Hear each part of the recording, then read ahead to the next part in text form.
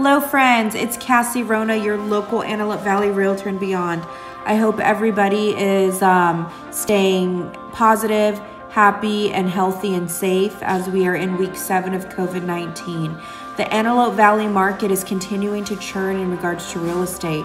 Over the last 2 weeks, we've seen a 5% increase in active residential listings that have hit the market. So, that's reflective of a spring market.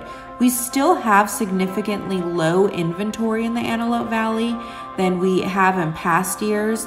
But again, we entered the year with low inventory. So the low inventory is not just a result of COVID-19. Before this happened, we had a very unique January and February with lower inventory than we'd seen in really a lot of years. We also saw in January, February that our pendings, so homes that were in escrow, were exceeding our active inventory. So we started the year low. The last 2 weeks, we've seen those numbers go up and increase, but it's still very much a seller's market out there. Buyers are buying. You just really have to have your whole buyer's package and be ready.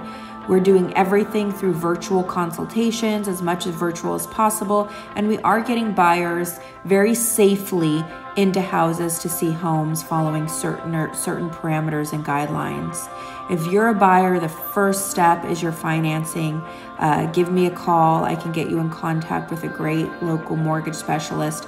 You really want to be set up to have you in the strongest buying position possible. Make sure you have everything needed, not only to make an offer, but to get you keys on that house and have it be very seamless process. If you're a seller and you just don't want people in your homes right now, that's okay. We can set some goals, we can make some plans, or we can get your house very successfully listed without having people come into your house and do a lot of things virtually. There are homes that are hitting the market. They're having 100% virtual showings and they're going into escrow. So there's lots of ways we're doing things, with our number one priority with our processes to keep you and your family safe during these times of COVID-19. If there's anything in the world I can do, don't hesitate to call or reach out. I've put some posts online and in this newsletter about, keeping your kids connected.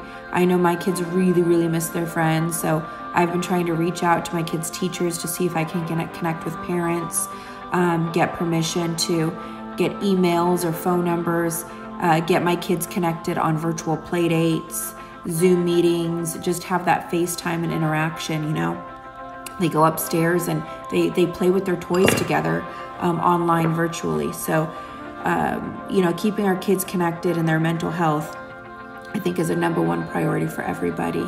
Again, stay safe, stay positive, stay healthy.